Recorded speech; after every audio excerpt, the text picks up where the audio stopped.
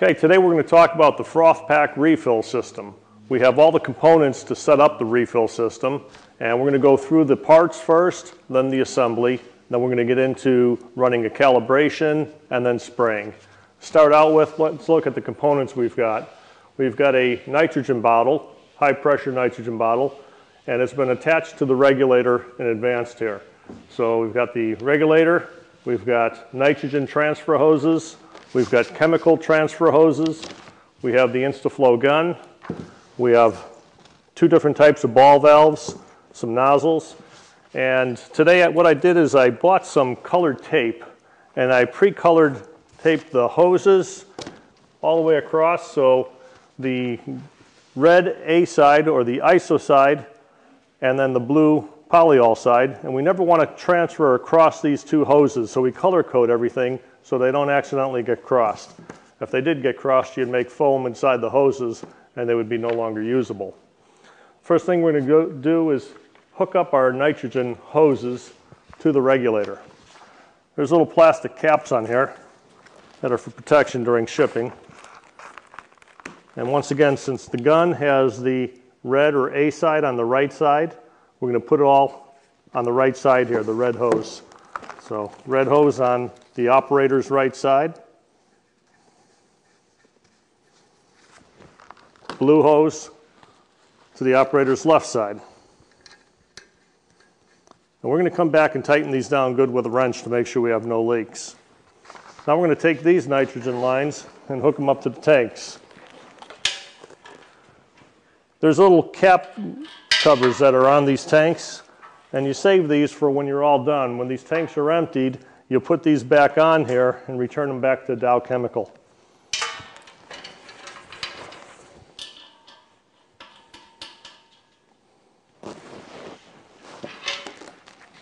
Once again, the blue hose goes to the blue tank.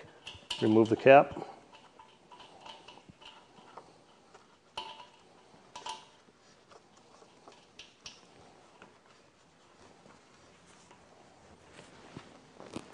Then we're going to go back and install these ball valves onto the chemical hoses. Now there's two ball valves. One's a hose-to-hose fitting, and the other one is a swivel valve. That swivel valve is going to connect it to the tank. So you use one on each set of hoses.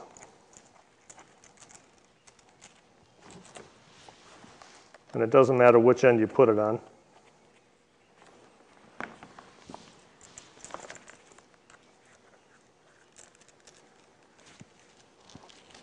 Now we're going to connect the chemical hose to the tank.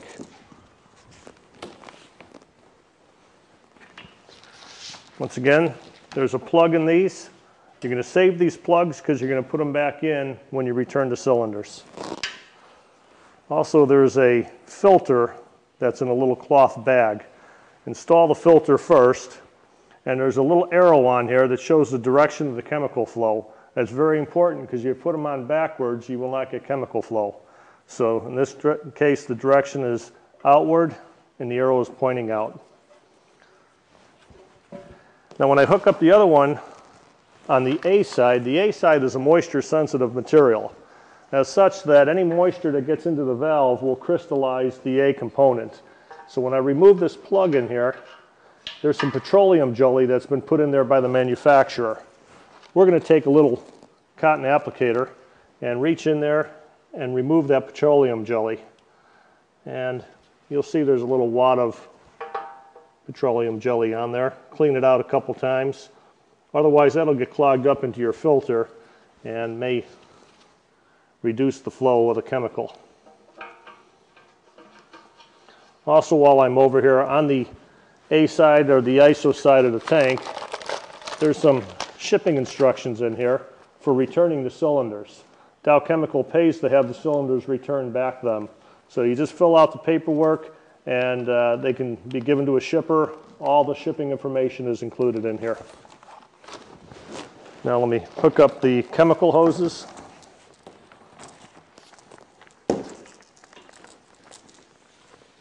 Once again, the red A hose with the other A lines can be attached onto here. like the ball valve left in the upward position. And once again, we're going to come back and tighten this all up with a couple wrenches.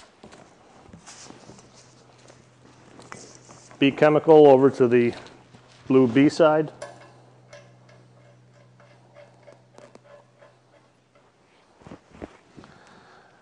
And then what I like to do is take these chemical lines and run them all the way out and straighten them out, get any kinks out of them, and then tape them together before we attach the gun. The gun's going to mount on here like such, but we don't want to have any kinks in the hose. So we're going to run this hose straight out 30 foot and tape it up and then come back and attach the gun. So let's go do that now. What we're going to do now is we're going to attach the INSTA-FLO gun to the chemical hoses. And I'm going to loosely put these on here because I want these hoses to be nice and even. It'll be a lot easier for the operator as he's spraying. I also like the ball valves in an upward position. That way, when he wants to start, all he's got to do is push these down and they'll lay nice and flat and they don't get hung up on anything. And then since I've got a helper here, he's going to tape the hoses together so they stay nice and even.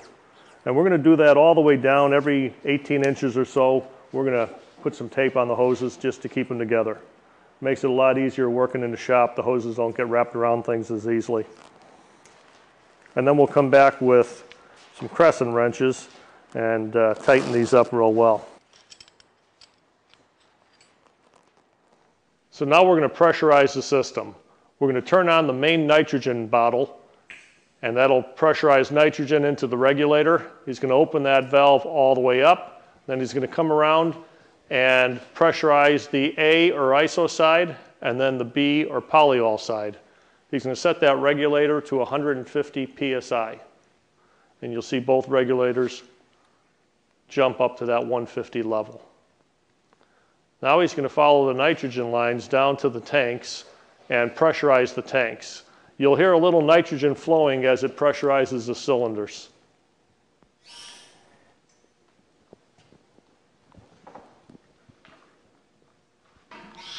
All the while he's doing it, he's also checking for leaks. Now that the system's pressurized, now we can turn the chemical valves on and pressurize the chemical hoses. Once again, he's checking for chemical leaks all the way. And you can hear the chemical rushing through the hoses as he turns that valve on. Now we're going to check the gun to make sure it's in working order. He's going to open up those last two chemical valves. You'll see chemical flow into the gun in just a minute here. As soon as he pulls the trigger and purges the hoses of nitrogen pressure. You'll get two good chemical streams. There you go. He's all set to go. He's got good chemical flow. We're going to use a little Great Stuff Pro gun cleaner to clean out the face of the INSTA-FLO gun. So a quick shot at the face of the gun cleans it out. And then prior to putting in the nozzle in, we're going to use some petroleum jelly to make insertion easier. So here we're using the FROTH-PAK Refill system. And with the refill system, you can go up to 120 feet with the hoses, which is great for very large buildings like this pole building. We're spraying overhead here, about 5 feet above ground. And the FROTH-PAK system works fine for these applications. Once again, up to 120 feet of hose can be applied with this system. And then for cold weather applications, we have a heated hose system called the Arctic Pack. And that can be installed separately onto this refill system.